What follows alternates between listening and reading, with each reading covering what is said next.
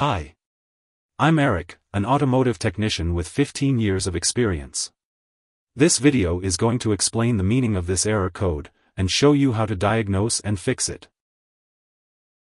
OBD-II fault code P052B means that the engine control module has detected that the camshaft position timing is over-retarded during cold start, which can lead to decreased engine performance. When you encounter this OBD error, the vehicle typically exhibits the following symptoms: 1. Decreased engine performance. 2. Engine may not start. 3. Hard engine start. Now we talk about possible causes, and how to diagnose and fix. Engine oil level is too low. Check the engine oil level using the dipstick. If the oil level is below the minimum mark, it needs to be topped up. Top up the engine oil to the correct level as per the manufacturer's recommendations. The engine oil does not meet the manufacturer's requirements. Check the oil specification recommended by the manufacturer in the owner's manual. If the oil does not meet the requirements, it needs to be changed. Change the engine oil to one that meets the manufacturer's specifications. Variable valve timing actuator failure.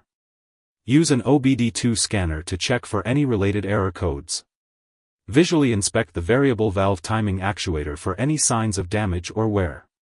Replace the variable valve timing actuator if it is found to be faulty. Variable valve timing solenoid failure. Use an OBD-II scanner to check for any related error codes. Test the variable valve timing solenoid for proper operation using a multimeter. Replace the variable valve timing solenoid if it is found to be malfunctioning. Powertrain control module, PCM, failure. Use an OBD-II scanner to check for any other error codes. Check the PCM for signs of water damage or corrosion. Replace the PCM if it is determined to be faulty. If there are uncertainties, feel free to engage in discussions by leaving a comment. Alternatively, when facing difficulties, it is advisable to seek assistance from a professional auto repair shop and technicians. It is not recommended to handle it independently, especially when uncertain. Thanks for watching.